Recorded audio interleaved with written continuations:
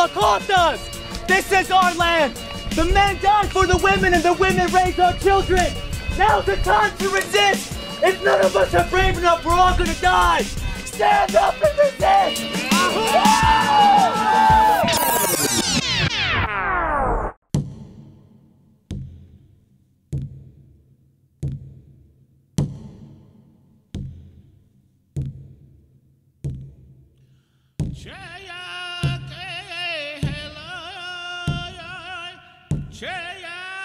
Hale boki he on lapi Oyate le nach peke le na kia pie le makhochum ki peke le na chipi taku peke le na hekta ke Lakota ki chipi chawo ki he onichilape. We are the matriarchal Tetuwan Lakota Oyate of the Oyate Shakoan, an indigenous First Nation people of Turtle Island, the continent known as North America. In togetherness with our buffalo relatives, the Tatanka Oyate, we once roamed freely across the vast prairies and hills of the northern Great Plains, until the occupation of these lands by the expanding United States Empire. Born over thousands of years, our sacred way of life taught us to live, love, and thrive, qualities that endure in our survival today. As we move beyond 7 generations in our unyielding struggle to resist genocide, our matriarchal grandmothers are taking back their strength once again. In togetherness with Lakota warriors and people, we speak out for accountability and change to end the atrocities that keep us from healing our nation. Only by understanding our story can our people live free once again. To our relatives from the 4 directions, we ask you to listen not only with your ears, but with your hearts. From the Pine Ridge Indian Reservation in the place you know as South Dakota, this is our story.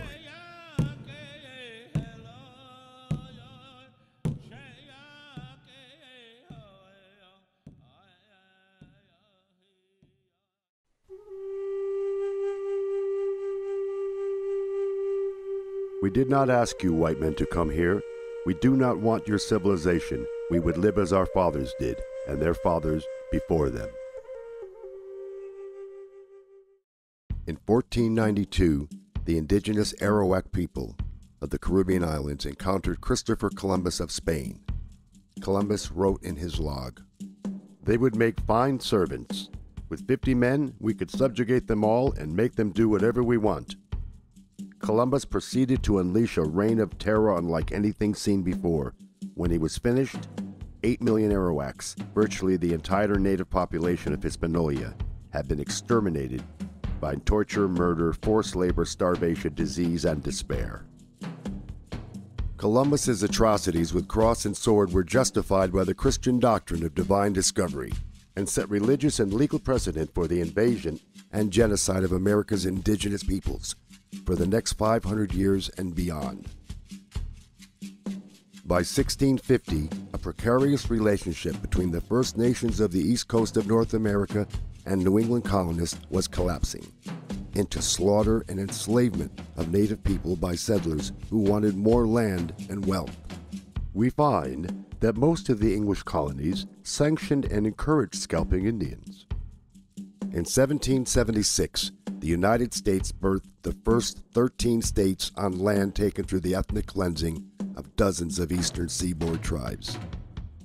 The Declaration of Independence further enshrined the belief of Euro-American settler supremacy by declaring native peoples to be merciless Indian savages.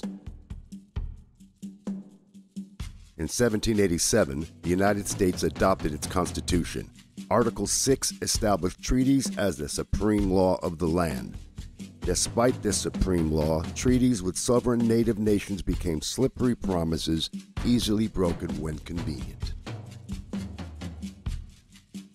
In 1823, in the case of Johnson and Graham Leslie v. McIntosh, the Supreme Court of the United States ruled that the First Nation people's right of occupancy was subordinate to the United States' divine right of discovery. The United States has unequivocally agreed that discovery gave an exclusive right to extinguish the Indian title of occupancy. This landmark ruling provided legal cover for governmental policies that would claim white Euro-Christian supremacy as justification for stealing indigenous lands and for the genocide of native peoples. In 1849, the California Gold Rush triggered the mass western migration of settlers, putting them in direct conflict with existing indigenous nations. In 1851, anxious to protect white settlers on their way to California and to avoid a full-scale war with the Lakota and our allies, the United States requested the Treaty of Fort Laramie with the Sioux and other northern Great Plains nations. 6 Sioux men signed the treaty, which recognized the Lakota Nation's sovereignty over a vast territory amounting to approximately 5% of the continental United States. With the end of the Civil War in 1865, the United States sent its war-hardened soldiers on a crusade to settle the West. Led by the growing dogma of manifest destiny, the U.S. claimed the God-given right to expand its borders from sea to shiny sea.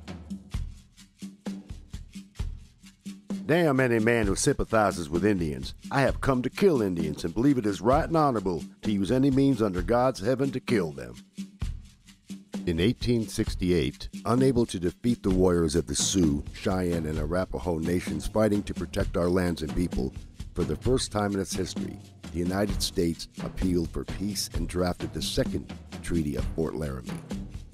The treaty established the Great Sioux Reservation, including the Black Hills, and unceded Indian Territory, to be set apart for the absolute and undisturbed use and occupation of the Indians, and that no white person or persons shall be permitted to settle upon or occupy any portion of the Indian Territory. Unable to defeat our free Lakota people with military might, the U.S. government increased the use of deceptive practices to subvert our matriarchal system and to create the appearance of agreement when our lands and rights were stolen. It is my purpose to utterly exterminate the Sioux. They are to be treated as maniacs or wild beasts, and by no means as people with whom treaties or compromise can be made. Just 3 years later, in 1871, the U.S. government ceased to recognize Indian nations as sovereign and independent with the passage of the Indian Appropriation Act. This legislation legalized the theft of our treaty-protected lands and further threatened our way of life with our buffalo relatives. The civilization of the Indians is impossible while the buffalo remain upon the plains. The mass slaughter of our buffalo relatives, the Tetuwan Oyate, lasted from 1871 until 1910. In just the first 7 years, buffalo hunters decimated the great herds of buffalo nearly to extinction. The U.S. Army encouraged the slaughter by providing free ammunition and supplies.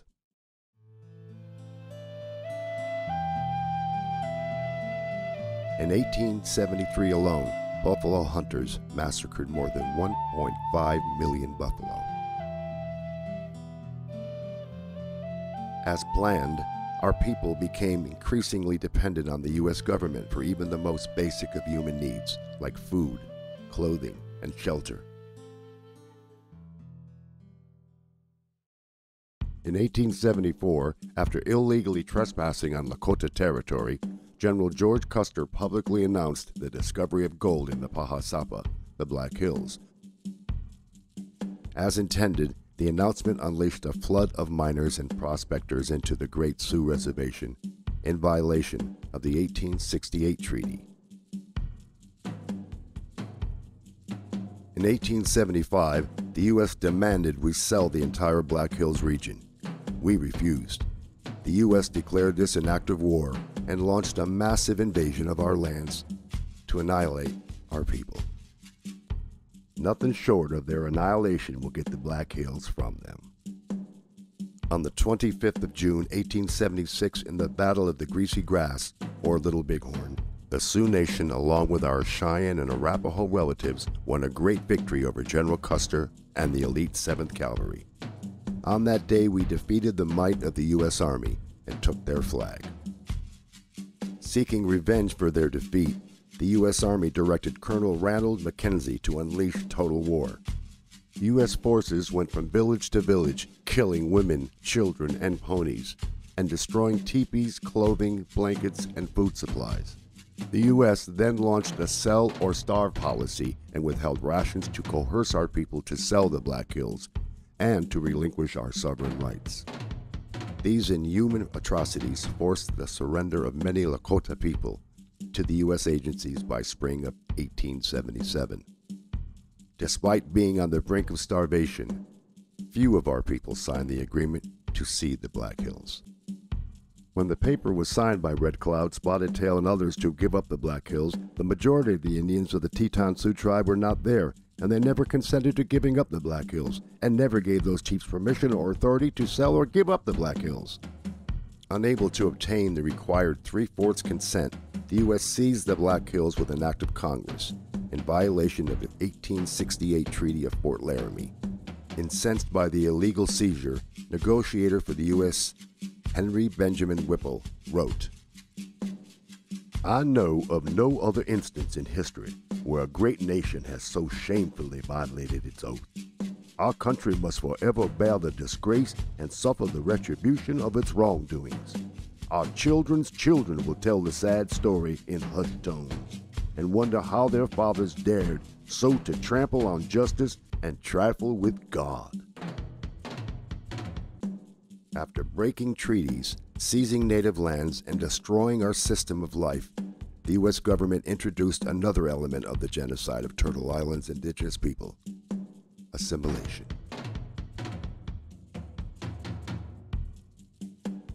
Kill the Indian, save the man.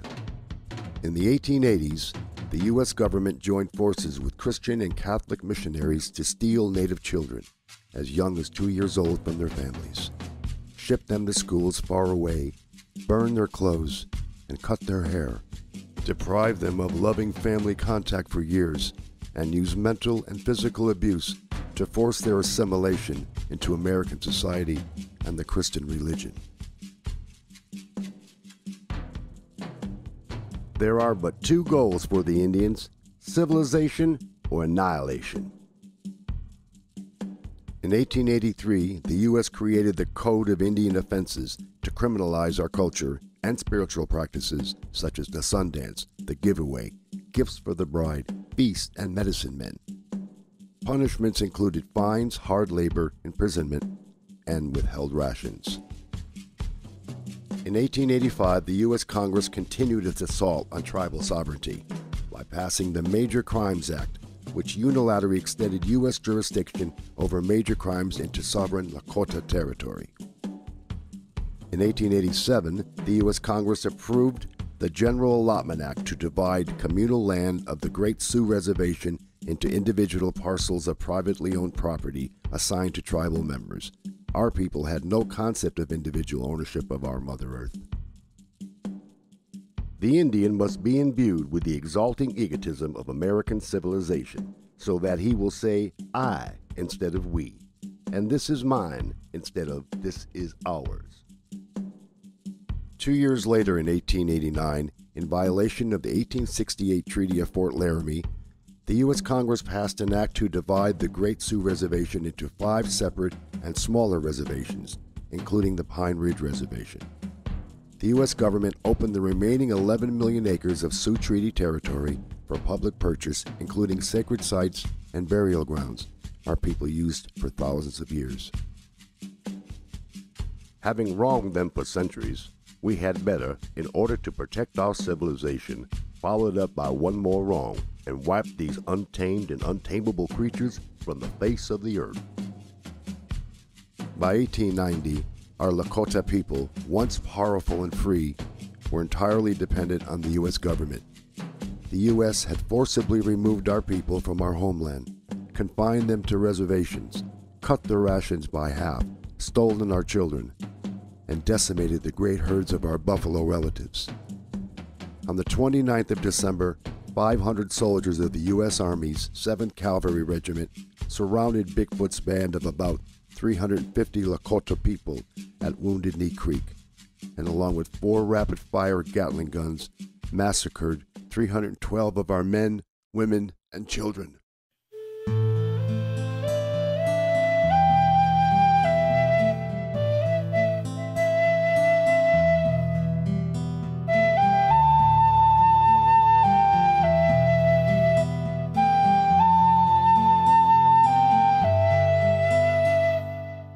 Our people know Wounded Knee as a massacre.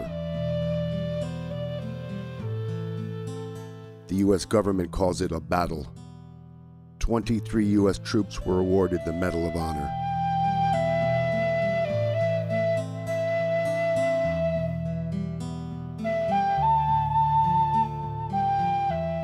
Something else died here in the bloody mud and was buried in the blizzard. A people's dreams died here. It was a beautiful dream. The nation's hoop is broken and scattered. There is no center any longer, and the sacred tree is dead. In 1903, the U.S. Supreme Court decision Lone Wolf v. Hitchcock secured U.S. hegemony over indigenous peoples by granting Congress unlimited authority to break Indian treaties unilaterally, to sell treaty-protected land, and to regulate all aspects of Indian affairs without the consent of indigenous nations. In 1934, President Franklin D. Roosevelt and the U.S. Congress passed the Indian Reorganization Act, the IRA. In a misguided attempt to fix the indigenous nations the U.S. deliberately had broken. Despite opposition from traditional elders and in violation of the 1868 treaty, John Collier, Commissioner of Indian Affairs, and Harold Ickes, Secretary of Interior, illegally approved the IRA Oglala Sioux Tribal Council and Constitution for the Pine Ridge Reservation with the support of only 1,348 tribal members, out of an estimated 12,000 Oglala Lakota people. Most of our people were ineligible, unable, or unwilling to cast a vote. In the 1960s and 70s, U.S. Indian Health Services, IHS, physicians performed involuntary sterilizations on thousands of Lakota women aged 15 to 44. IHS facilities singled out full-blood Lakota women for sterilization procedures. On the 27th of February, 1973, 300 American Indian Movement activists from more than 75 tribes began occupying Wounded Knee, the site of the massacre 83 years earlier. Traditional elders from Pine Ridge sought to exercise our people's natural right to sovereignty and to take a stand against the corruption of the illegal Oglala Sioux tribe government. Continuing the 150-year war on the Lakota people, federal authorities escalated the occupation of Wounded Knee into armed conflict with a force of U.S. Marshals, FBI agents, National Guard personnel, armored personnel carriers mounted with machine guns, snipers and helicopters, semi and fully automatic assault rifles, grenade launchers, tear gas, jets for aerial photographs, and paramilitary personnel. The occupation ended after 71 days, when a local Lakota man was killed by a federal sniper and both sides agreed to disarm. From 1973 to 1976, in the aftermath of the Wounded Knee takeover, the U.S. government backed Oglala Sioux Tribe President Dick Wilson and his guardians of our Oglala Nation paramilitary vigilante force, nicknamed Goons, inflicted the reign of terror on Pine Ridge. More than 60 grassroots activists, traditional full-blood Lakota people, and our supporters were assassinated. 300 were harassed and beaten, 562 were arrested, of which only 15 were convicted of crimes. During that time, the murder rate on the Pine Ridge Reservation soared to 170 per 100,000, the highest in the world at that time. In 1980, the U.S. Supreme Court ruled that the 1877 seizure of the Black Hills was illegal, but did not return the land to our people, offering money instead. To this day, we refuse to accept the monetary compensation offered for the theft of sacred Bahasapa. In 2000, At a ceremony acknowledging the 175th anniversary of the Bureau of Indian Affairs, Assistant Secretary of the BIA, Kevin Gover, admitted, "From the very beginning, the Office of Indian Affairs was an instrument by which the United States enforced its ambition against the Indian nations and the Indian people who stood in its path. It must be acknowledged that the deliberate spread of disease, the decimation of the mighty bison herds, the use of the poison alcohol to destroy mind and body, and the cowardly killing of women and children made for tragedy on a scale so ghastly that it cannot be dismissed as merely the inevitable consequence of the clash of competing ways of life." Though he described the multitude of ways the U.S. government has devastated indigenous peoples and nations, he failed to admit the truth. Genocidal warfare continues today.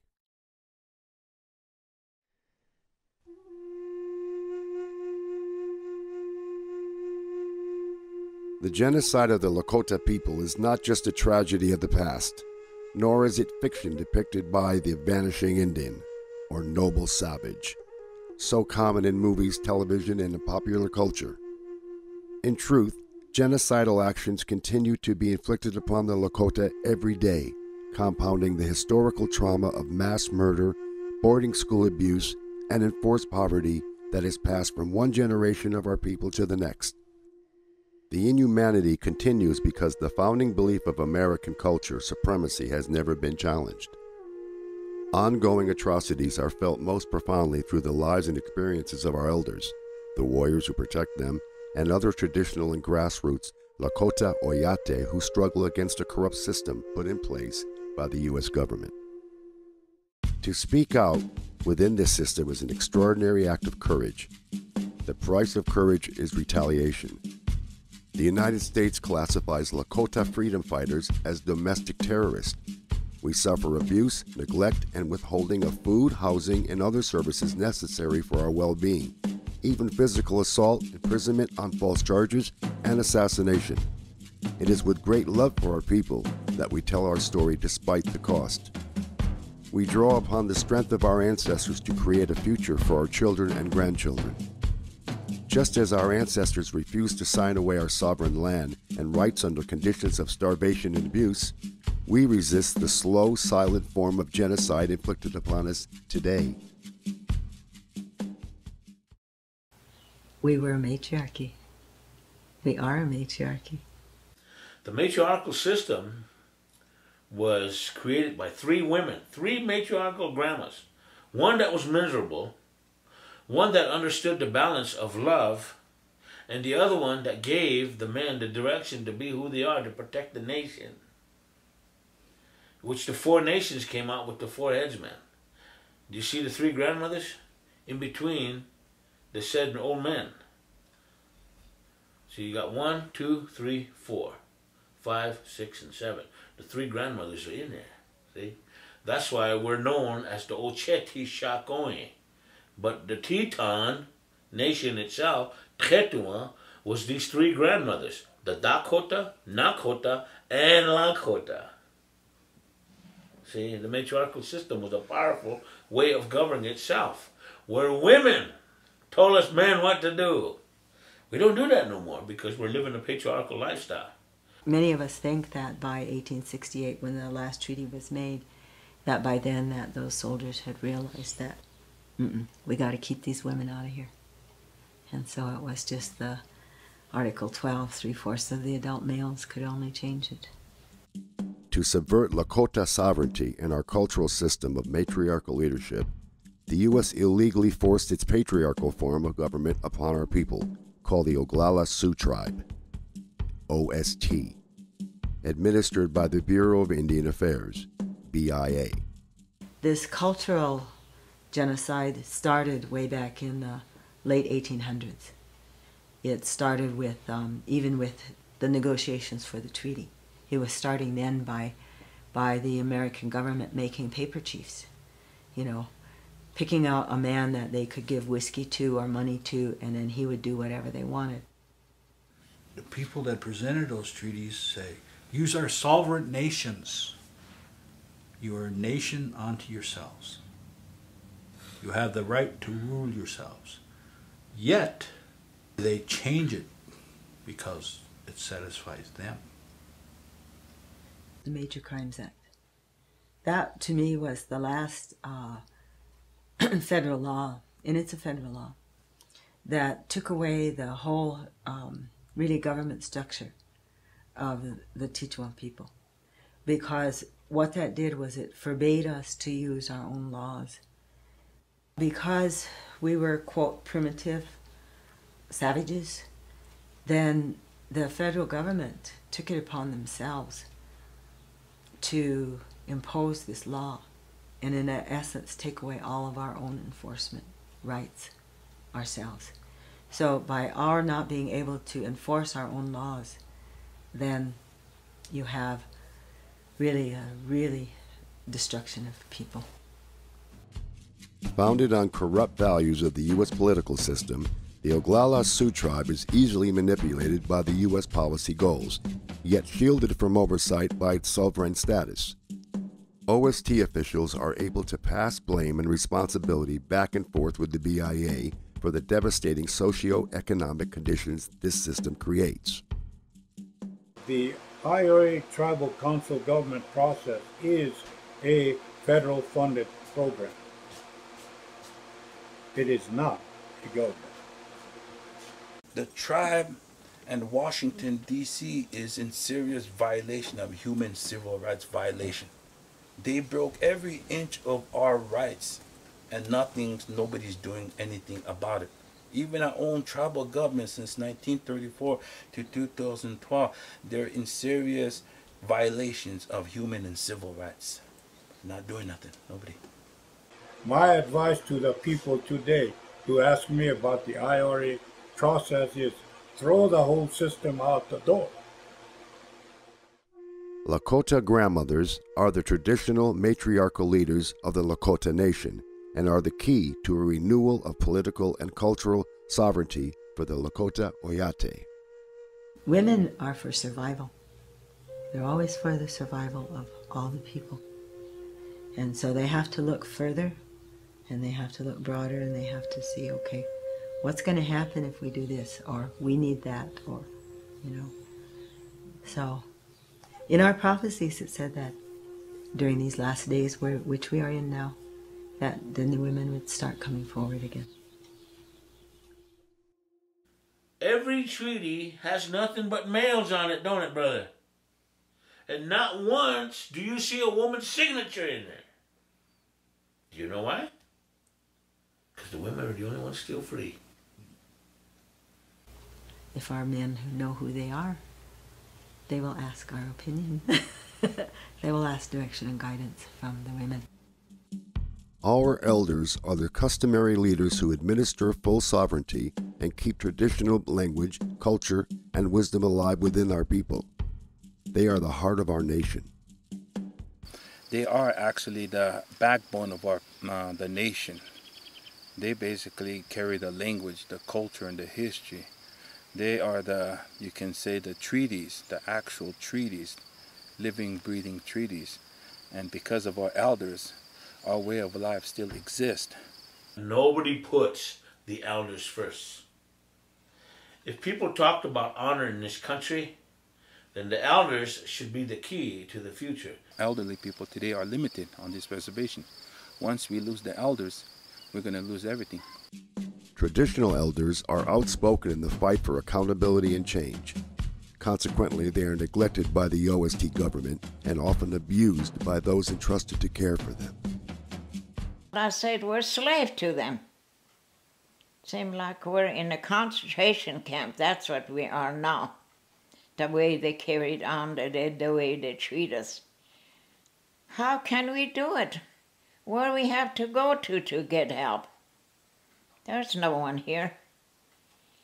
Every time we go someplace, ask for help.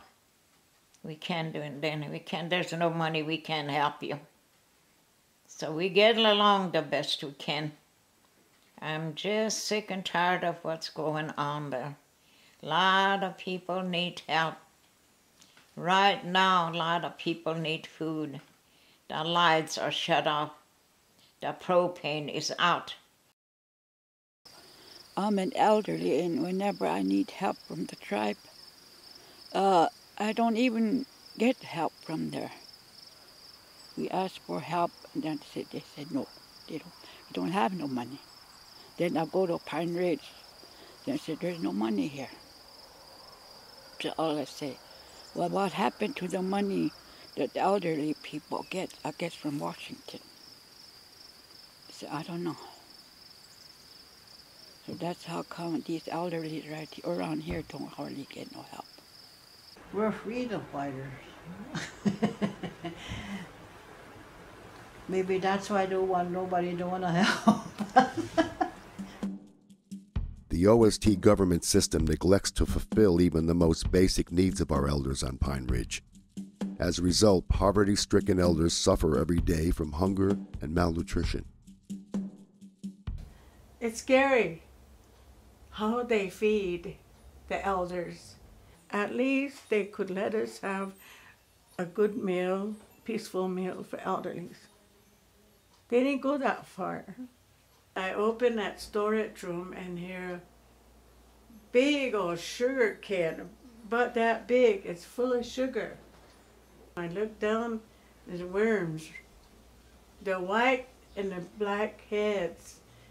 Look at it. Worms. And I got up and I left.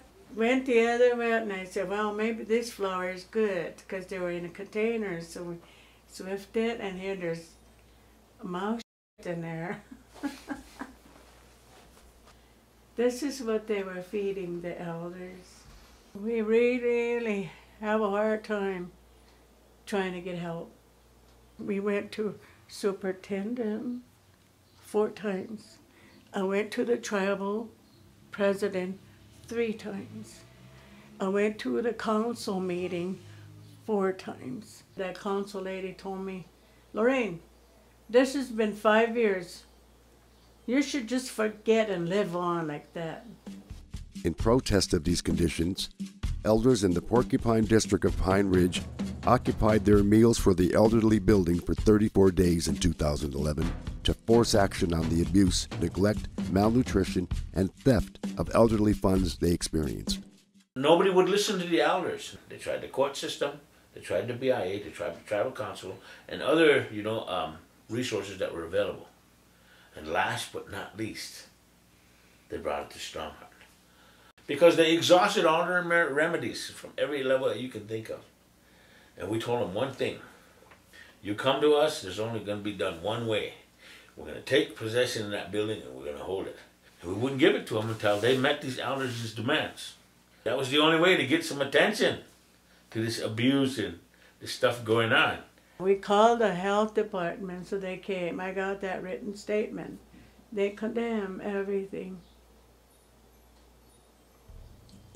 Money intended for elders, the Meals for the Elderly program, and to rebuild their building was stolen. And even today, elders in the Porcupine District often have no reliable source of food. A lot of elders don't get their meals, though. They're supposed to be giving these elderly meals to the elders that need it, that can't make it transportation-wise to the building. They go out and they're supposed to deliver them, and a lot of times it doesn't happen. They see us like we're dogs. I pity my auntie Cecilia, begging for food. They don't want to help her. That is the biggest genocidal holocaust, when you destroy your own professors. And that's your grandmas and grandpas. Those are your professors to the nation that they're from. And that's Lakota.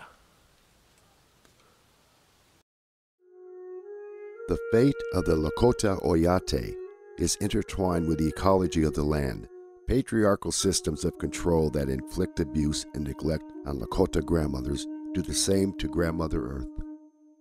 We know what it is to live off the earth, the land, the trees, the four-legged. We know about them things. We have a value system there. Our culture is tens of thousands of years old. It's not just a few hundred years old. It's tens of thousands of years old, and it might even be older than that. The only way you could live within this geographic area was how our people lived. And if you look any place all over the world where indigenous people live in their own way within that geographic area, that's the only way human beings should live. Otherwise, they're going to destroy it. And that's what has happened over the whole world. When a man moves away from nature, his heart becomes hard. For thousands of years, Lakota people have lived freely on the land in togetherness with our buffalo relatives, the Tetuwan Oyate. This sacred way of life was intentionally targeted by the U.S. government. Consequences of the buffalo slaughter are still felt today. We know this buffalo is very sacred to us. Everything in that buffalo survived us. Hide, meat, the skulls, everything. We made knives, spoons, dippers. Everything of this buffalo is sacred to us. We have that symbiotic spiritual relationship with the buffalo and with all the animals, with the earth, with the Black Hills. We don't have that. And we're not really who we are supposed to be. Seemingly unable to stop destroying life in its path, America desecrates our sacred places, which are sites of profound cultural, spiritual, and ancestral importance that ensure the well-being of all life. Christianity is 2,000 years old. Okay? Judaism, 4 to 6. Some say 4,000, some say 6,000. Okay? We are tens and tens of thousands of years old. We know these sites in a totally different way. Now, if someone was to bomb the Vatican, would that be just a big, huge, there's laws in the United States if you desecrate a church. Oh my God, you'll go to jail, you'll go to prison. Okay. These sacred sites have been around for tens of thousands of years. Our ancestors, ancestors, ancestors, ancestors, all were there, walked there, prayed there, did ceremonies there that we still do. To destroy those, no. You don't do that to sacred places. Like the Black Hills. Like Cave Hills, where I was telling you about these. That was a major sacred site. There were hundreds of caves. There were hundreds of, people call it rock art. Those are spirit messages. Hundreds of them, maybe thousands. And they were destroyed. It's like seeing one of your family members dead. It's probably even more than that. Unlike the protection sacred sites receive in other countries, the United States has done little to protect the holy places of Indian tribes. Often, in fact, the federal government knowingly desecrates these sites. Yes, you can comment all you want on environmental impact studies, and you can go to the environmental quality committees or whatever they are. And they'll all look at us real nice and give us cups of coffee and say, oh yes, we hear you, and they'll do whatever they want. We do not inherit Mother Earth from our ancestors. We borrow her from our children. In spite of the outrage and outcry of our people, the U.S. continues to permit corporations to ravage and rape Grandmother Earth and to pollute our drinking water. As they leave our lands in ruin, they steal from us our means of survival and our future.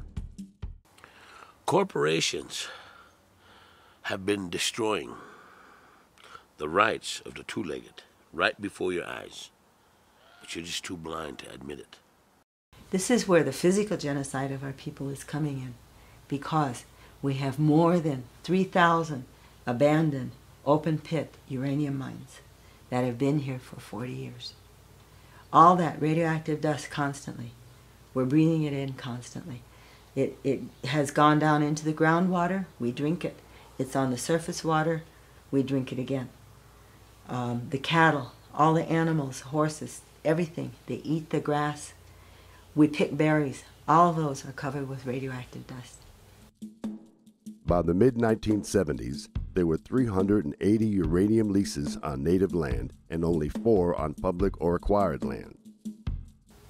Winona LaDuke wrote an article in 1992 And in there, she talks about a public policy that was written under President Nixon in 1972, declaring our treaty territory, our region, a national sacrifice area to radiation.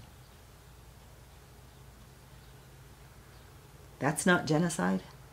They did it two places, with us here, the Great Sioux Nation here, and in the Southwest with the Navajos. The Crow Butte Resources uranium mine has had leaks and spills every year since they have been in operation. We have no clean drinking water at all. None. Worries the animals. The birds used to be noisy here all summer. No more. The ecology of the whole system is toxic. They're not going to come around. They know. West side of the reservation, elk hunting, deer hunting, antelope, you name it. They're not there anymore. Yeah, rangers bring a whole bunch there and turn them loose. Within a year, they're not there. They move away. West side of this reservation is uranium into Wyoming. Society doesn't want to understand that until the sickness occurs. By then it's too late. We have the lowest life expectancy on the Pine Ridge Indian Reservation.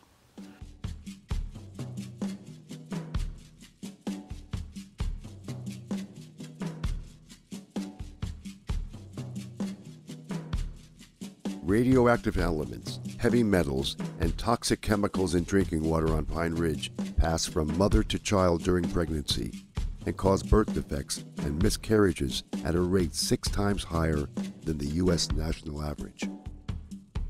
We have had noticing more birth defects and miscarriages. More miscarriages than anything. Young girls from the age capacity of 14 and 19 are failing to ovulate right now. That's genocidal warfare, America, which you're still doing. This country is so filled with denial, from Head Start, to all. It's like they cannot take ownership of this devastation, the desecration, this constant destruction. I would just like somebody to stand up and say, we got to stop destroying this earth. This is what a corporation will do to you when you uncover their behavior. They want to destroy their truth. So if they say that the commonwealth of American money is value, think again, America. It's not valued. See? That's all they do anyway. That's what they're good for. They're designed to destroy. The annihilation of the buffalo, our forced confinement to the arid Pine Ridge Reservation, and our resulting dependency on food rations provided by the government have brought diseases never before seen by our people. Diabetes, heart disease, and cancer are epidemic here, with rates up to 9 times higher than the U.S. national average. We never had any type of health issues until you guys got here. Our people ate boiled meats and baked meats. Everything was either boiled or baked. We live off the choke cherries, the teamsilas, the wild turnips. That's our food, our nourishment. So now they're trying to cut us off by, you need a permit to pick that. When they moved us onto that reservation, for we could have our sovereignty there, when they put us on our internment camps and our prison, and we had to eat what they told us we had to eat, because we could no longer have weapons to go out and take our livelihood and make our livelihood, we started getting sick. Our bodies are not genetically attuned to carbohydrates and starches. Our bodies are attuned to proteins, more pure vegetables and fruits. And the commodities are chock full of carbohydrates, starches, canned foods, salt, a lot of salt. I look at our people, we are so unhealthy, myself included, because of what we were taught to eat. Gallbladder disease, heart disease, diabetes, rampant. There's a lot of sick people too. There's a lot of diabetes. A lot of people have cancer. We had the highest cancer rate in the whole country.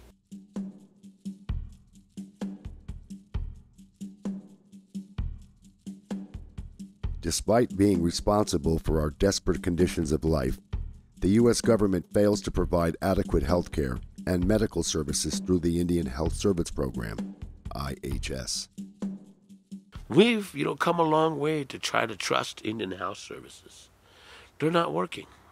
The health care, to be honest with you, we can honestly say there really isn't one, because we have an IHS, the hospital right in Pine Ridge, but the care that the people should be getting, they're not getting. And it's not helping the people at all, because some of the doctors that come in are practicing. And they're practicing on our Indian people right now. We don't have no good doctors. The doctors are just training. They're getting training here. They come here and they trying to learn about things, and they give us the wrong medicine. A lot of times the diagnosis is a misdiagnosis, and they'll give, medicine that they think might help, and then they send the people home. And we've seen a lot of accidents and otherwise deaths that have occurred on the reservation because of that. My granddaughter, she had a car wreck. And she got broken ribs and a chest. She got really bad hurt. And here took him to hospital, and this doctor said she gave him pain pills, and they could take her home. She's all right. So they brought her home, and she got sick, and she almost died. They want to do away with us, totally, completely, one way or the other.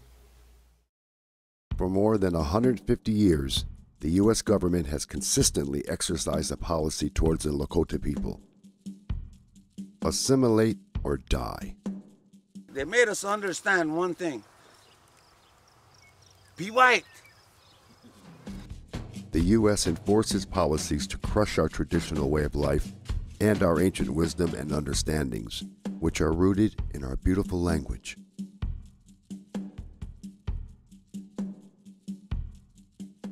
Our language, long time ago, old people said, your language is sacred. That's what the most precious thing that we have to explain who we are. That's the identity of the Lakota. Speak Lakota and they'll know who you are. The first and foremost is the language. That is why you probably heard us speak the Lakota language right now. Nahachti Lakota wichoya le ungluhapi makochele. Hohe unahachti tchokata kia ni unkde. What I just said was the language still exists in today's society. And if it continues to exist in the future, we have the capability and ability to survive in the future. But once the language dies, everything dies with it. The culture dies, the history dies, and you lose the reservation. Our songs, our powwow are based on our language. Our spirituality is based on our language. Our prayers are based on our language. We might be poor, but we have our language behind us. We have a true meaning, understanding of why this tree grows here. We have an understanding why the grass grows, why the sun comes up. Whereas today, our kids are losing that. When someone doesn't know the language, they speak English only, like kids today. They grow up from being Hokshichal, a baby, growing up. They're taught the English language. If you sit down with them and you talk to them, they don't have the ideas, the sense, the mentality of Lakota anymore. Since the boarding school era began in 1878, the U.S. government has forcibly removed Lakota children from their families to kill the Indian and assimilate them to the white man's ways. Kill the Indian, save the man attitude. The forced assimilation has caused the cultural genocide. They took all the children away to boarding schools, made them totally unable to practice their culture or speak their language. We lived in a log house, and we were happy, and we're doing good. Our dad was working, and no alcohol or drugs, no abuse of any kind. I remember this little old lady coming in with a clipboard. When she came in, she wrote something down, and she left. I remember how she looked, and I know where I was standing on the bed when she came in. All I had to do was write it down, which made it fact, and then they removed you. The next thing you know, we're being loaded onto army buses, and they took us to a town called Mobridge. When we got there, there were army buses all in a big circle, all filled with Native kids. We had no idea or clue where we were going. We ended up in Pierre, South Dakota, the capital of South Dakota. We ended up there. There's a boarding school there, and that's where they unloaded us. That was a national policy, to kidnap or just legally take Native children from their parents.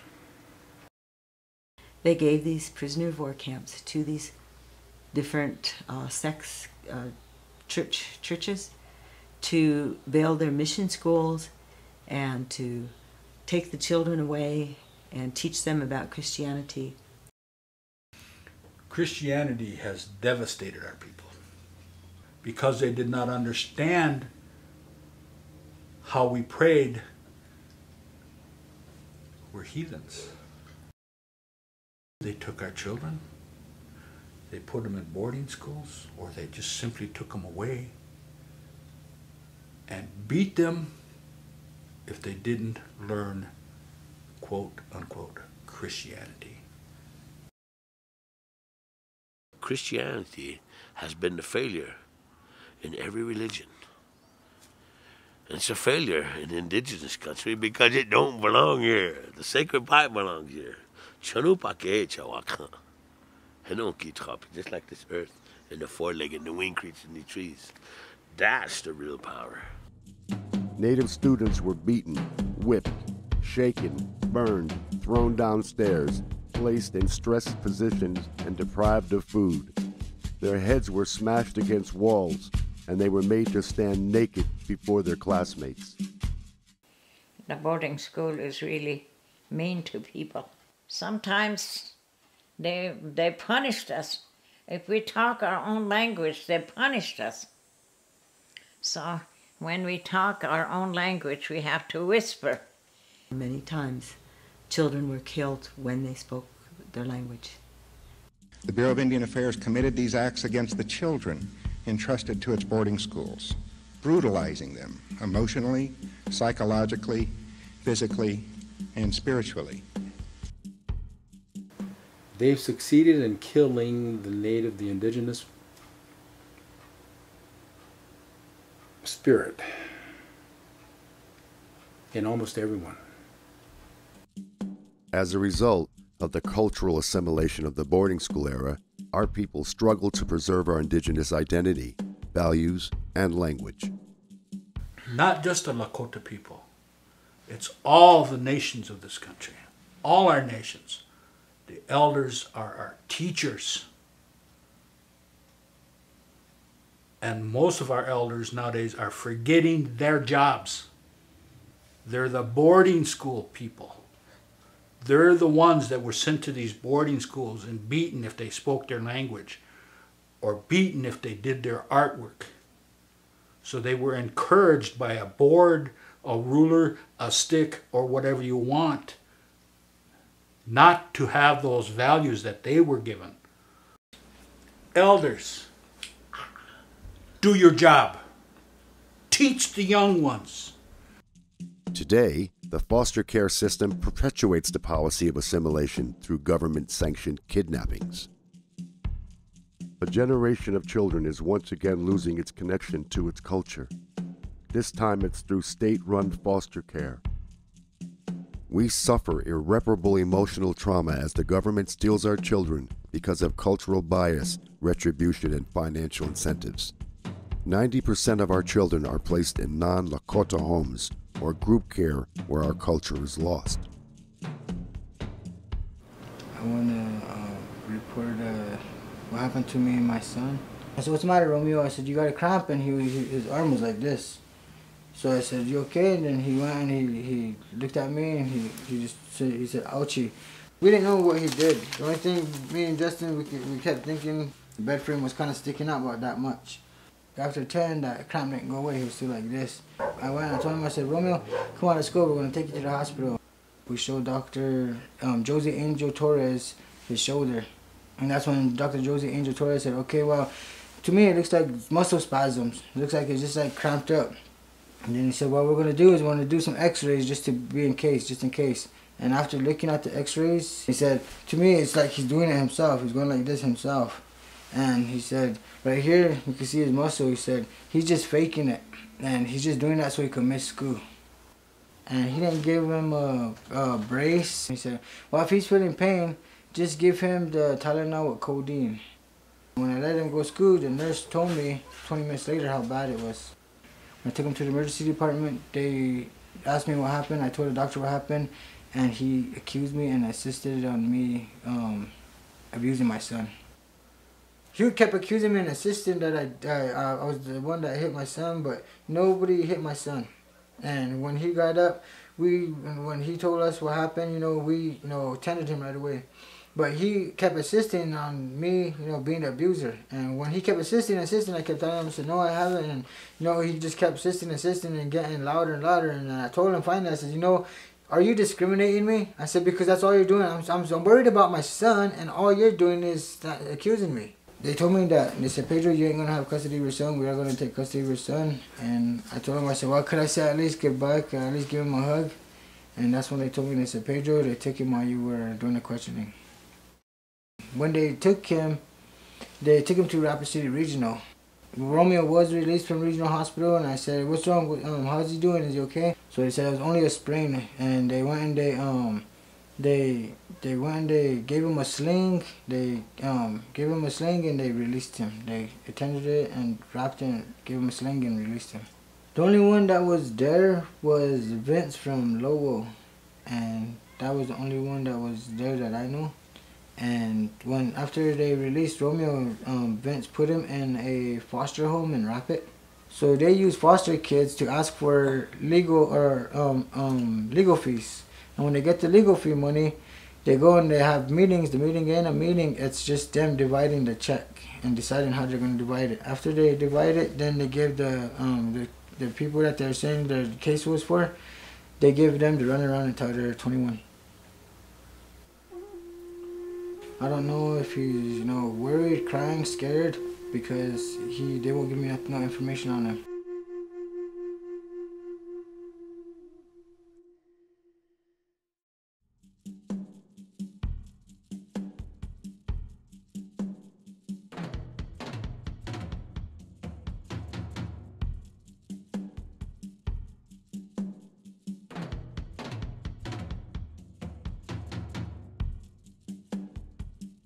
I've seen young girls, little young white girl tell me her troubles. A little white girl telling a Indian.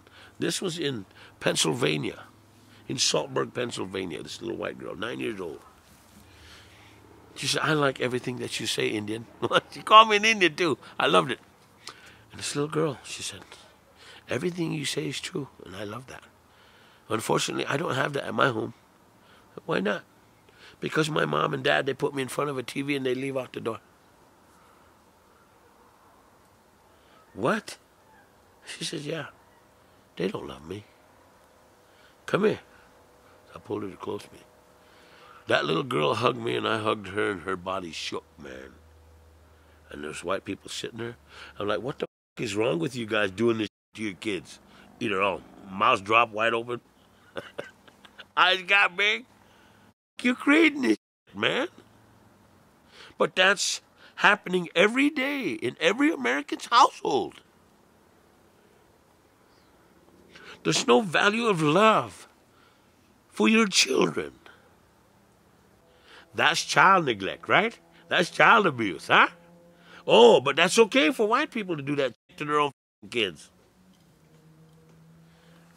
And everybody else does it. We either have our kids taken away from them, or we're sanctioned, or we're put in jail. But it's okay for you white people.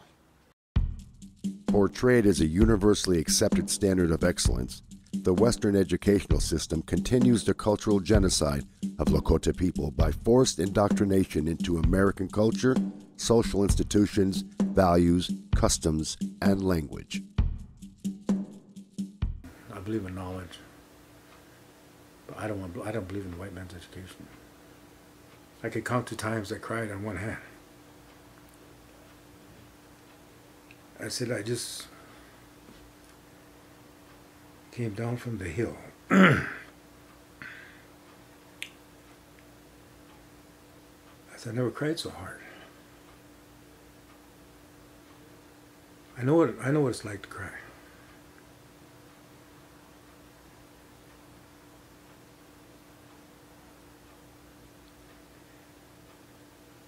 I had to learn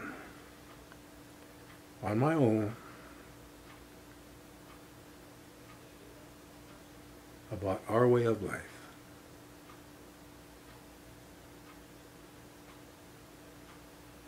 And I had to learn that way what it's like to feel, how to feel again, to be connected. Because I was a cold SOB. I was raised in a boarding school. The boarding school mentality is still here today. A forced education that's sometimes physical and emotionally hurting our kids is still here today. We talk about forced education. It's still forced today because we're literally telling, as you know, if you look at administrators, look at a parent and say, your child needs to come to school. You're pulling that child away from a family setting that we as Lakota say is the strongest point of a child, family. Because that child learns from the mom and dad, the grandparents, aunts and uncles of who they are as, identity. When you pull that child out and that child has no foundation, you have a 100% chance that child you can change. How you want that child, you can build that child yourself. But that child is going to be affected because it's losing everything. It's losing the culture, the language, the history, even spirituality. In the high school department where I was teaching, they started speaking a lot of language in other classrooms. And those teachers were telling them that they can't do that. They can only do it in my classroom. And they said, well, this is our language. We're getting ready when we get into Mr. Laisbach's class and we're going to speak Lakotas. We're getting ourselves ready. And after a while, two of the teachers started removing the kids. Literally, like they were little elementary kids. They would put them out in the hallway so they wouldn't speak Lakota in their classroom. The department chair came to my classroom and told me that anything that I do in the classroom cannot leave my classroom. Teaching of the language, speaking of the language, anything pertaining to our culture and our language cannot leave my classroom. The teachers started kind of harassing our daughter, our younger one, and then harassing my wife because they're saying that she's not learning. They're pretty much saying that she was illiterate because she spoke the language, her native language. We were hoping they were going to work with us. But pretty soon they were telling us that our young one, they were going to fail her. To us, they were saying that she was a failure because she spoke her native language. And then we ended up having a meeting with the principal. And she came out and told me and my wife, to our face that don't be speaking Lakota with her at home. That really hurt us because everything that we wanted to do was breaking down because this system, a Christian system that came in, we felt like was attacking us because we kept our language, our culture, and our history. To keep our language strong, we had to keep it going. But the system wanted us to break down. As long as they say they're teaching the language in the school system, millions of dollars come into the school. But if you go to all these schools, they're not teaching the language.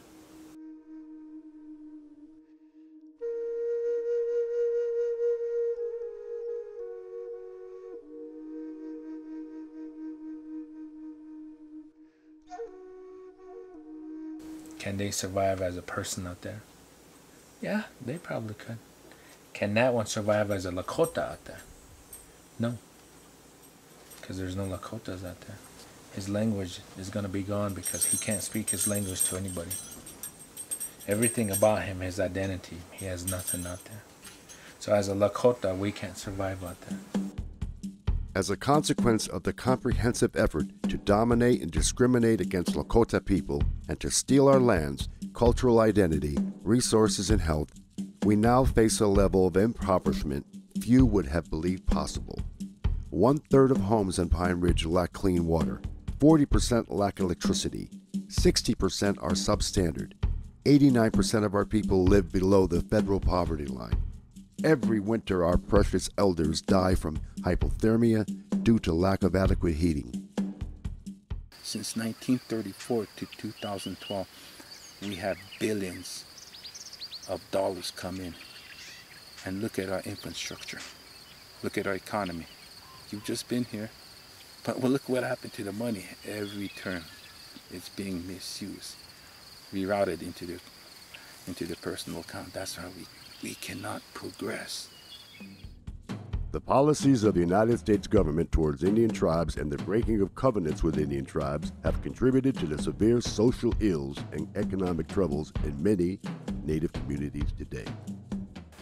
Because we're on a sovereign reservation and you're fighting the same people that's protecting the American government's, justice system and all this other, then the poor people go without. I have 11 kids, 8 boys and 3 girls, and there's only 3 of them that are adult. They stay at my mom's house up in Rapid City. We don't want to subject them to this. They shouldn't have to suffer right along with us in the conditions, especially in the wintertime. Because we've been having some really cold winters, the wind chill factor. We didn't have a lot of snow, but the wind chill factor at times is -40 below, -60 below, If you go in there, you'll see it's pretty much bare because we had to burn anything, all of our shoes, our clothes, just to stay warm, because I kept asking them for assistance. And I said, even if you were to just bring some of that pine wood over or cut it, or let us use your chainsaw. People are really poor, and people don't have no place to go. The homeless people, really sad. I think everything's wrong. To me it is. Sometimes I was thinking about it. Why it's this way? Why we have to go through hardship? Why do we have to go through all this? Lakota people years back, we don't live like that. We live a good life that time. But nowadays, I think we lived in hell. The way things are. Everything's hard for us. They said we're elderly, we like to make trouble, we like to make complaints. That's how the tribal council said. They don't care for the people, but they're working there because they want the money. They always talk, they're gonna say, we're gonna help the Indians, we're gonna help you guys, we're gonna do this, we're gonna do that. And when the time comes, when they got in, nobody helped. I think when they get in there, they get that feel of that money, and then they forget about everything they were campaigning, everything they were gonna do. That greed. I was once told by a philosopher that the white people were an ill breed of people because they're so greedy. We're not trying to rich. We're not trying to live in a big house like that. We're not trying. We just want to live here with our grandchildren, have a good life. I want the people to know how we get along hard time. No home, no food. And the money that comes in, they don't even give it to us. They help themselves. This is the American empire. This is the way America wants you to live. The trauma of shame, fear, and anger has passed from one generation to the next and manifests itself in the rampant alcoholism, drug abuse, and domestic violence that plague Indian country. There's an epidemic on that reservation. It's called alcoholism. Plagued with drugs, plagued with domestic abuse, plagued with women violence of rape,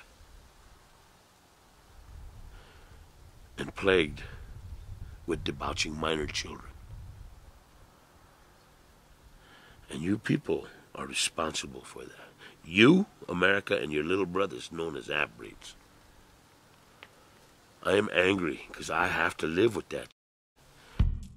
2 miles from the dry Pine Ridge Indian Reservation is the notorious town of White Clay, Nebraska, population 10, where 4 stores sell more than 13,000 cans of beer every day. You see the White Clay, how it is. Today you see them laying over there. Feel sad, makes me sad, you know.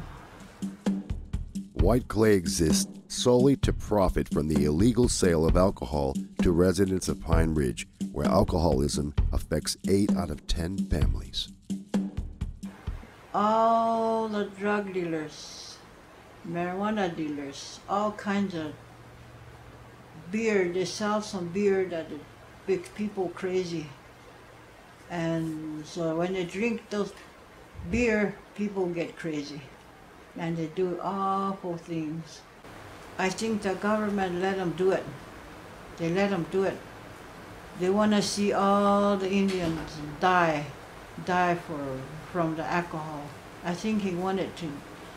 I think the government don't care about the Indians. Local, state, and federal authorities predictably shuffle responsibility and jurisdiction over the problem. Regarding a lawsuit filed by the Oglala Sioux Tribe against beer manufacturers that supply White Clay stores with volumes of beer far in excess of an amount that could be sold in compliance with the laws of the state of Nebraska, U.S. District Judge John M. Gerard wrote, "There is in fact little question that alcohol sold in White Clay contributes significantly to tragic conditions on the reservation."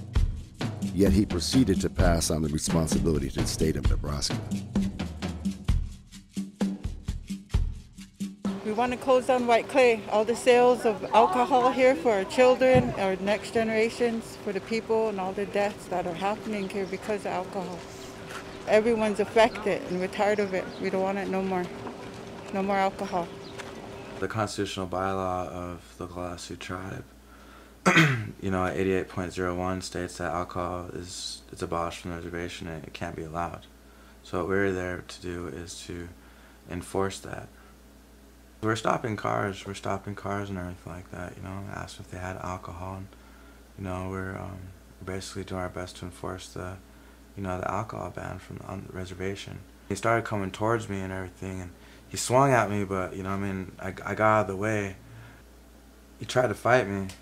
Let's go!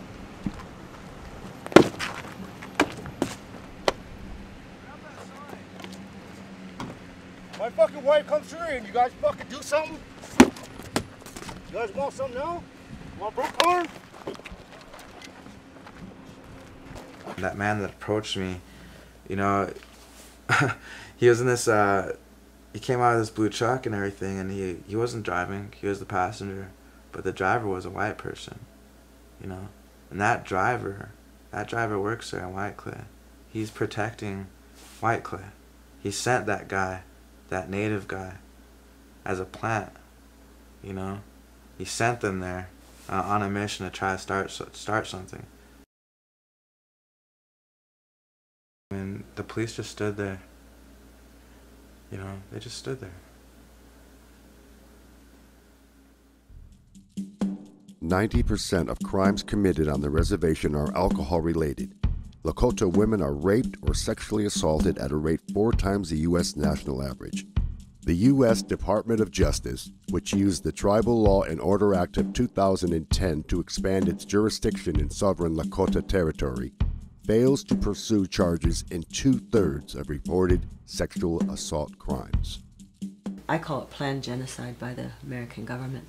so that there are cracks in the system, the whole system. The whole system of justice is so flawed that women all the way across the board, down to children, are total victims with no recourse.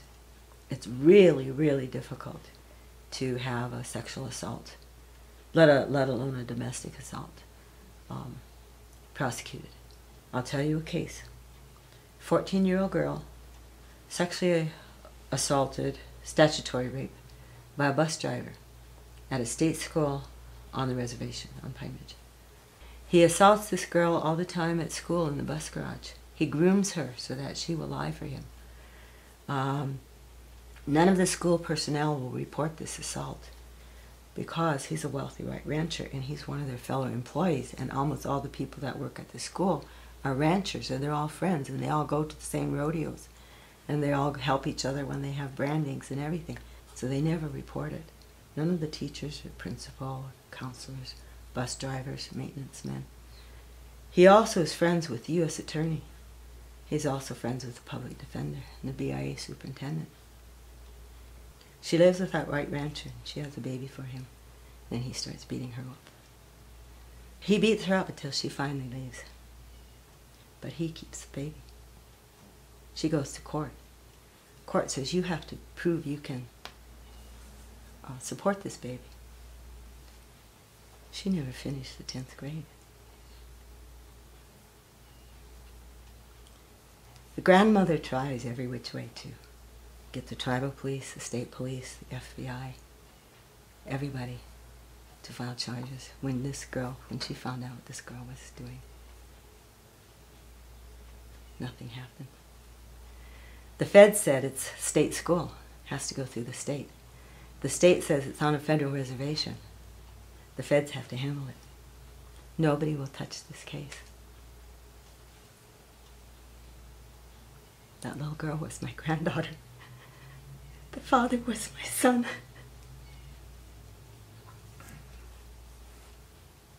I'm the grandma who tried.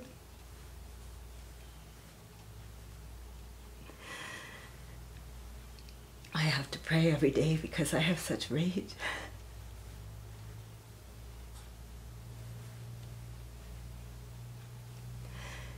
Not just at that rapist, at the judge, at the public defender who is his friend, at the U.S. attorney who is his friend, at every single person on that school who worked there, who knew, who didn't report it, at every single person on that school board who knew, who didn't do a damn thing about it, at every tribal police officer I went to.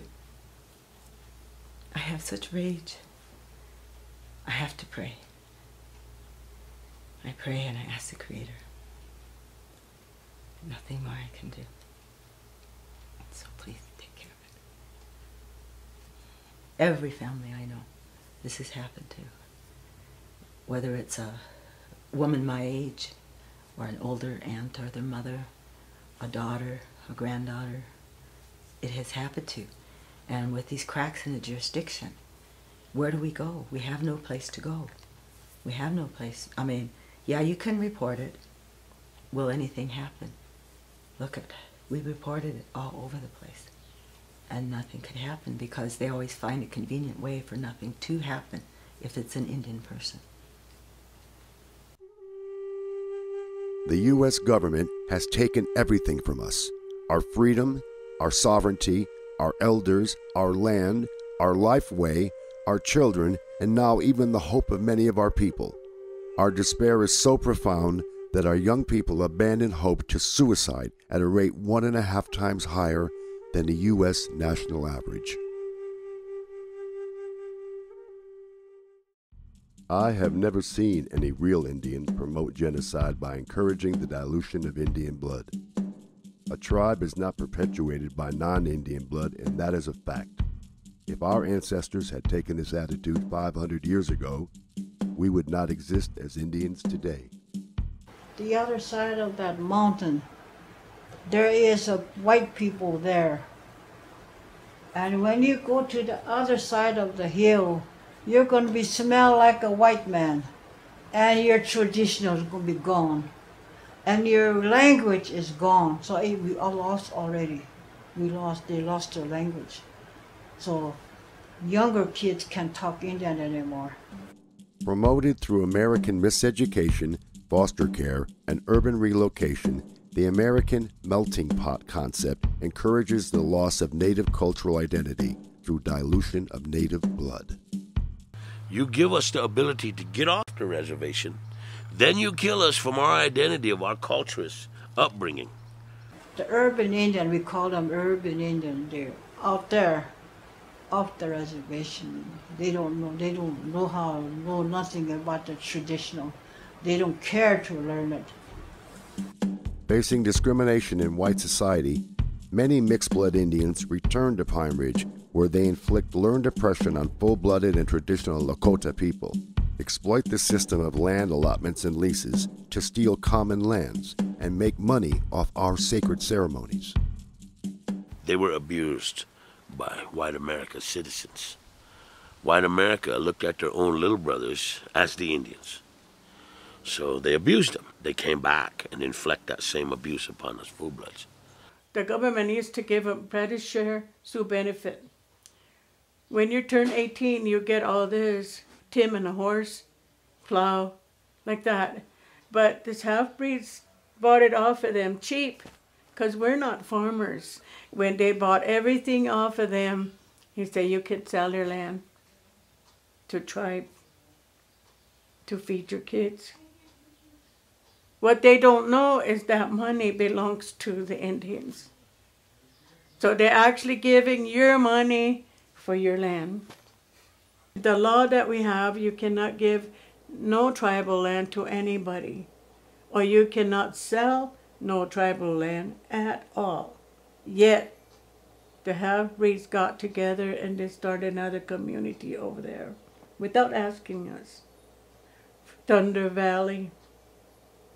They gave them 80 acres there to build that. Who did that? We don't know yet. And he runs that Sundance. He's not even supposed to do that. He's not an Indian. Then he went sweat. He even have a ghost dance, so his daughter hang herself. You know, these are the sacred thing you don't play around with. Half-breed, they're just doing any old ways. Even the sacred mountains that we have, they're taking over. Bear Butte Mountain. I myself go over there for Hubbalay for years. I have to be way on top by myself to do my vision quest up there. And now I can't do that because there's too many. We don't know who they are. And half-breeds took our pipe. Half-breeds took everything from us. They half-breeds. They can't speak Indian. They make money off of it. Sundance, Hubbalay, all this, they took it. It's not as sacred as it used to be. Out of place in traditional Lakota society, Western-educated mixed-bloods often find positions within the Oglala Sioux tribe, through which the U.S. government exploits the strategy of divide and conquer to continue the war on traditional Lakota people. The mixed bloods were getting into the political realm, and they ostracized a lot of our traditional people that spoke the Lakota language. Dick Wilson, he had a president, and he don't like us. Dick Wilson, he hired a lot of people to, we call them goons. We're all full-bloods, and they're half-breeds, they're goons. And they were, you know, having Pine Ridge's militia on them, which was the goon squad. They trying to kill all of them down there. And the goons are really no good that time. A lot of Indians got killed. They're really mean to us. Mean to everybody, these goons. And now, what happened? Why, they had high-powered gun, And they even have a machine gun on it, all kinds of machine gun. They paramilitarized the whole Pine Ridge Indian Reservation. They were receiving military arsenal.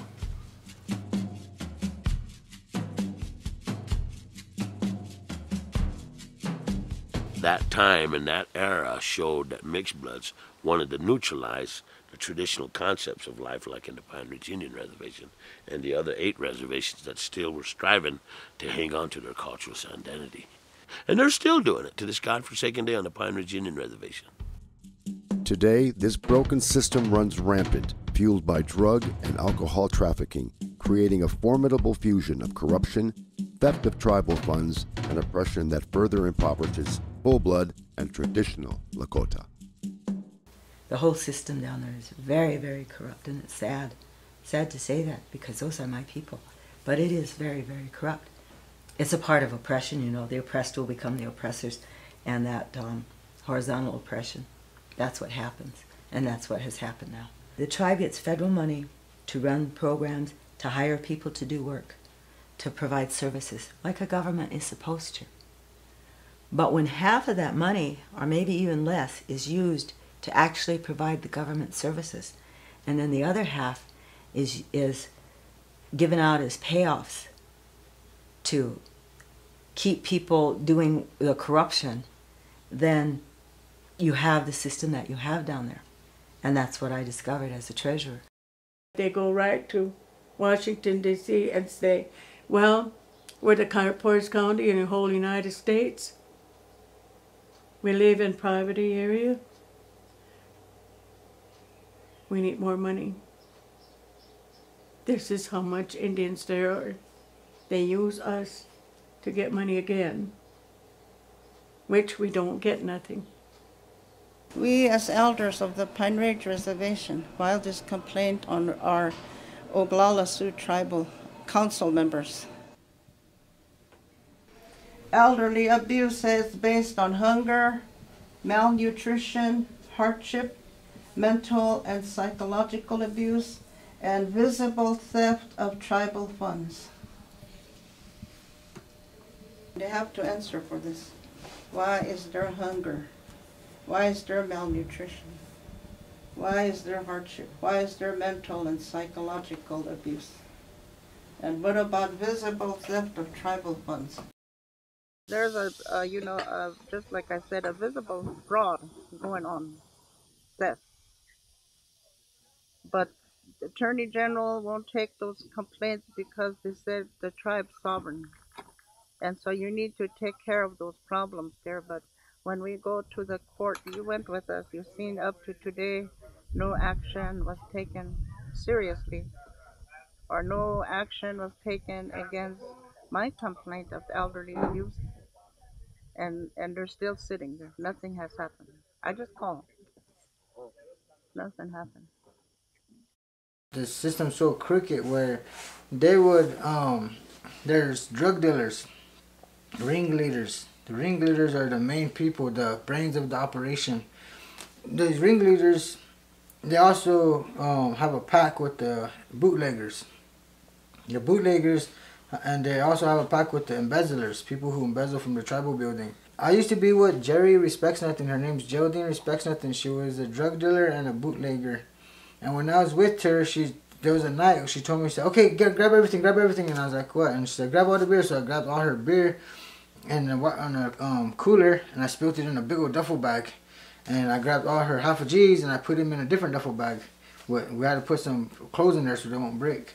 And then I got all her drugs. She was selling cocaine and crack cocaine because she knew how to make crack out of cocaine. So she was selling crack cocaine and cocaine, and then I put that in the bag. We took it to the Looks Twice's ranch. And when we went there was a whole bunch of tables all around. And each table was registered to somebody. And it was like bootleggers and drug dealers. So each table was registered, and one table was Geraldine Respects Nothing. So when we got there, she told me to lay out everything, one can of everything. So I laid out all her cans of, big cans, you know, and then the different types of liquor, and then the cocaine and the crystal meth, or not crystal meth, the crack rock. And Then over here was another drug dealer and bootlegger. Over here was another drug dealer, bootlegger. Each table had a different drug dealer or either bootlegger. And when they did that, the reason why they did that, they call it the candy store. And that's the tribal council is candy store. The tribal council, the main guy that was there was John Still. John Still, that's how I met John Still, through Joe didn't respect nothing. She introduced me to John Still. And John Still went over there with the tribal council, and they went to every table. Shook everybody's hand, talked, greeted, you know, and they picked out everything they wanted. So the tribal council buys drugs and liquor and alcohol off the drug dealers and bootleggers. They all got people that work in office jobs, you know, the older ones, their parents. They work in the tribal building, they work in the hospital, they work in all these office jobs, and they're the embezzlers. And they found out they embezzled $6,028,000. And all that money went into their drug organization. So they put their money into buying drugs to 10 times their money or multiply their money. So all their money goes into their drug organization, you know. And they're, like, if they need to pay a cop off or a CI off, you know, they'll use that money to pay them off, you know, underneath the table. They all work together. The tribal council, the police, there's even FBI's that, you know, that cover up for people. The evidence I had showed how it went all the way up to Washington, D.C., to senators in Washington, D.C., the corruption at Pine Ridge. I had all the documents in my hand. I went to the FBI, I went to the U.S. attorney, asking for prosecution with the evidence. What happened? Nothing. Nothing. I wrote my book trying to expose this corruption. And I called it Testimony for the Innocent, for all the innocent people at Pine Ridge who don't get the government services, for all the innocent people at Pine Ridge who try to expose the corruption and lose their jobs, and for all the innocent taxpayers who pay in federal tax dollars so it can be used properly, and it's not. And the federal government is the one that sees to it that it's not. We, the freedom fighters, the traditional Lakota Oyate, the full-blooded Indians, and the activists who stand up to the genocide of our people face retaliation from the U.S. government, the BIA, the OST, tribal police, and the judiciary. We are labeled enemies of the state, even terrorists, and are victims of murder, intimidation, beatings, threats, vandalism, false arrest, and incarceration. My life was in danger all during that time in the life of my children. It's not in my book about all that we went through, all the warnings we had, everything that was going to happen to me and to my kids if I didn't stop. But I couldn't stop. It wasn't right. That was my culture. You have to be honest. My daughter lived here too with her 3 boys, and I would babysit. And she had just a little tiny car. So we let her use our big station wagon, and she let me drive around her little car. So everybody thought that little yellow car was my car. Well, we were going to Sundance, and we had to take our tents and our sleeping, all of our food, everything. We were going to be gone for a week. So we traded cars. She headed up over that viaduct, and when she got to the top, the brakes gave out. And then she went down, and no more brakes, and she had her 3 little boys in there. To get to her house, she had to go up a hill, turn, and go up a real steep driveway. She just kept praying, praying, and she did it. And when she got to the top, then she called her brother, my son, who is a diesel mechanic. He came over, and he checked it out, and somebody had professionally pinched the brakes. You don't cut them from the bottom, because in the fluid, they professionally pinch them up on top of the brake lines, so that you'll have to drive like a mile or so, and the pressure, and then they bust open, and then you have no brakes. It's hard to tell anybody when people are scared. There's a fear. People fear that if they say anything, they'll lose their emergency help, and we were threatened by the tribal government that if they see any people there, and if they go ask for emergency help, they're not going to help. They'll blacklist them. And there's a lot of people that are blacklisted on this reservation. He's one of them. We can't go over there and tell them what's going on. They'll arrest us, they'll put us in. They'll probably throw the keys away when they put us in. That's how bad it is around here for the real Lakotas. And they're scared. They're scared to do anything. Today, you go over there and say something about the government, they might shoot you. Charles Richards' boys put a gun on me and Cassie and my kids. They put a gun at us and started running down the road with it, pointing it at us. So we went real fast and reported it. I told Justin Hooper, I said, Justin, I said, we're getting retaliated on because all the information we've been telling you, somebody's letting them know, there's an informer letting them know that we're the ones that are, you know, giving you guys all the information, and they're retaliating on us. And Justin Hooper said, wow, the best thing for you guys to do is move. I got sister-in-law and 2 grandchildren got killed on a scenic road. My brother got killed up in the hill. He lives all by himself. Those things happen to us. And it hurts, you know, it really hurts. Hell, even this message, what we're telling you about, we can get knocked off, me and my elders. Long time ago, Indians fight back. Long time ago, like they killed Custer over to Montana. That time, the Indians not scared, so they fight back. But today we can't fight the government. We can't do that. We can't fight the law. The power, they have power. We can do nothing.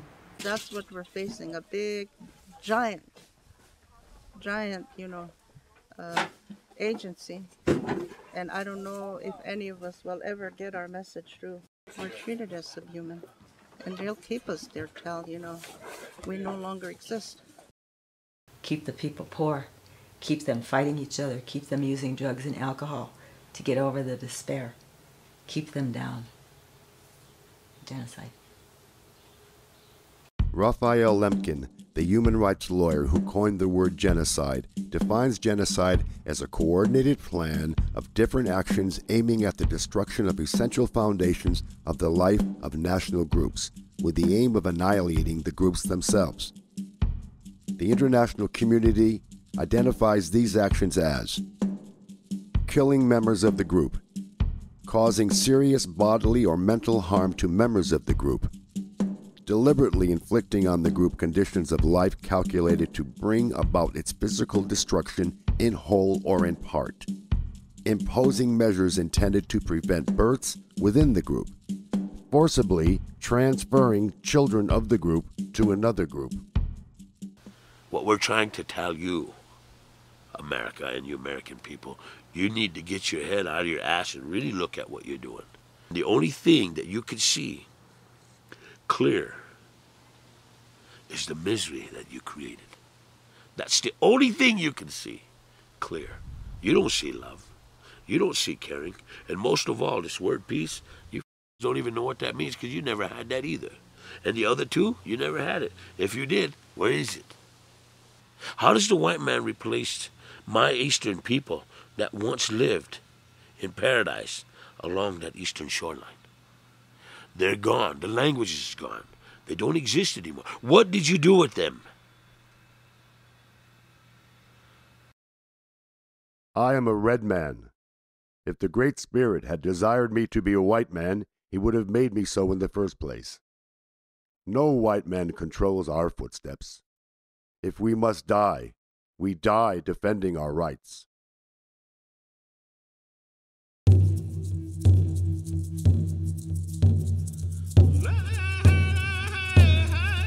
Our nation will never be conquered unless the heartbeats of our women are on the earth. In many ancient traditions, including our own, stories are told not simply to enchant, but to teach. Have you learned from our story? Has it moved you? What will you do now that you know the truth?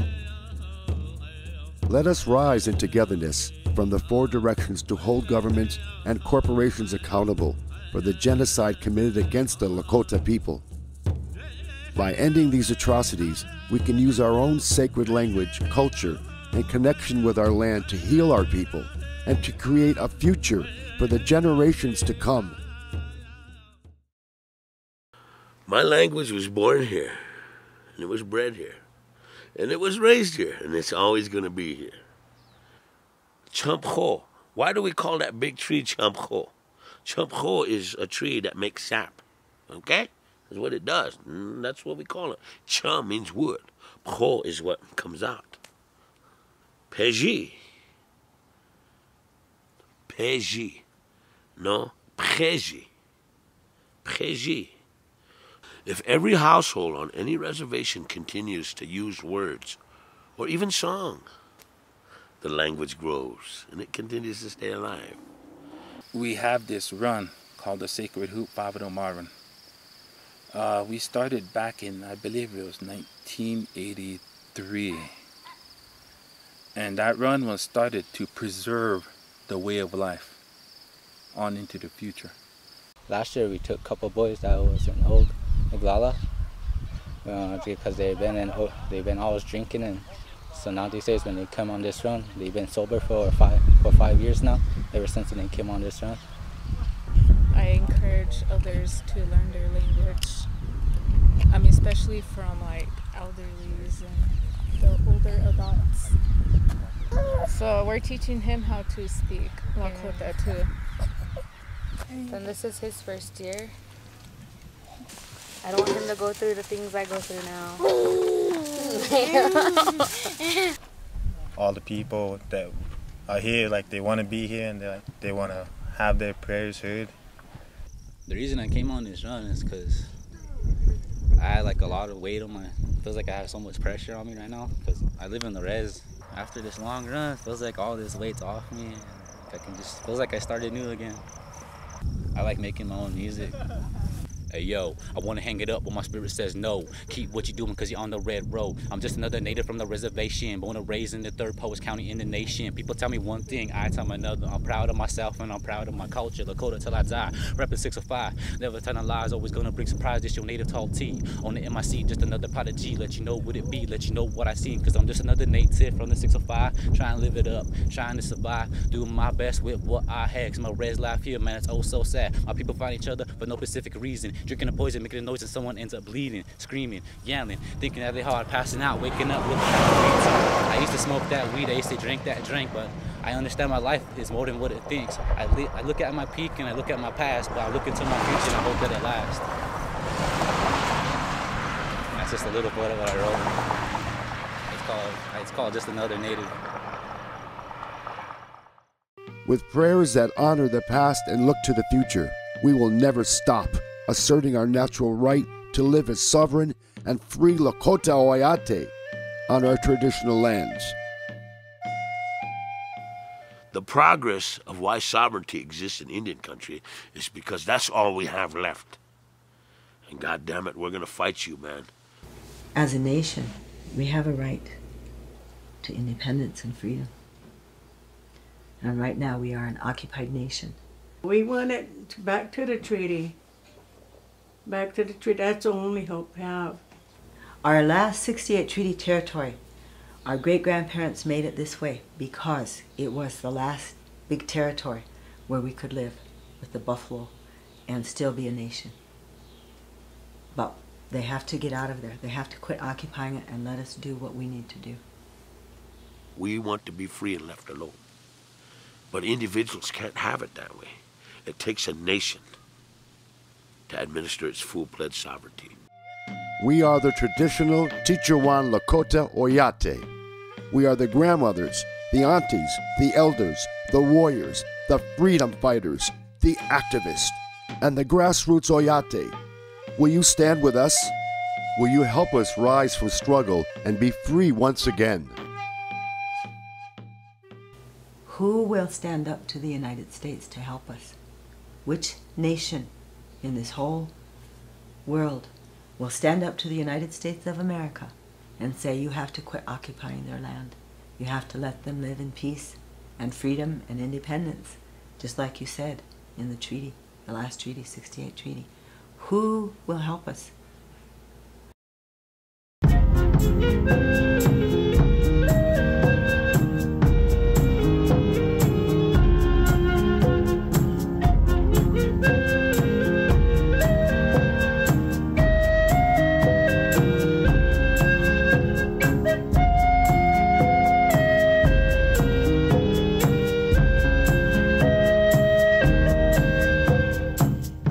Ktamita ha Lakota ha Makawacha Lena Walakam Nana Hometina Ocheke Glahana Shimnaha is Skawitasa Lena Hometina any touch of Hetina Lakota Kiwoki here only Chilabe no hope to be no home na all Relatives, we share our humble gratitude for listening to our story as our grandmothers return to their strength. Let us work together now to create a new world for us all. Pila Mae Itakiape. Okay.